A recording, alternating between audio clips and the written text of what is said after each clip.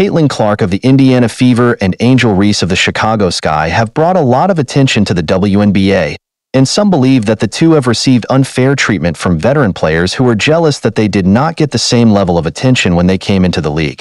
UConn women's basketball coach Geno Auriemma spoke on that dynamic and what the best path forward is for WNBA players. Caitlin and Angel Reese are not the two best players in the WNBA, but they're the two most talked about players in the WNBA right now, Geno Auriemma said, via @VanSham on X.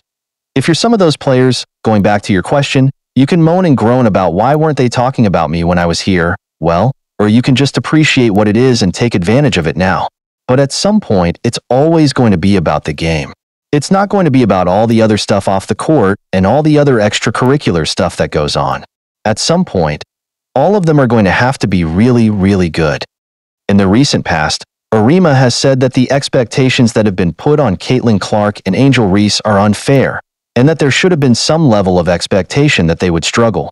The veteran WNBA players were not going to let them come in and dominate as rookies, and Auriemma noted that Clark in particular will have to take some time to be ready physically to play against WNBA competition. There is no shame in that. He also said the same for if UConn star Paige Buchers were to play in the WNBA right now. Regardless, Clark and Reese have a bit of a rivalry, which is good for the league. The Fever and Sky have matched up 3 times so far, with Indiana taking the first 2 games before Chicago won the 3rd matchup this past Sunday on the back of Reese's best game in the WNBA to this point.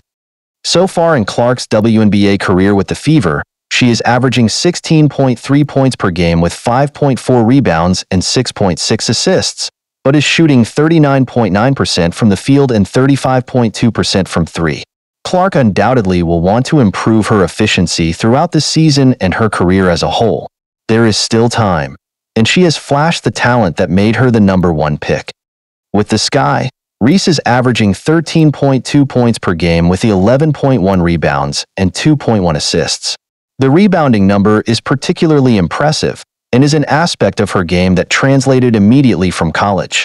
However, she is shooting 40.6% from the field, which is something she will want to improve on as well. Both players have shown promise so far this season, but have areas to improve. Overall, both of them have been great for the league in terms of the attention they bring.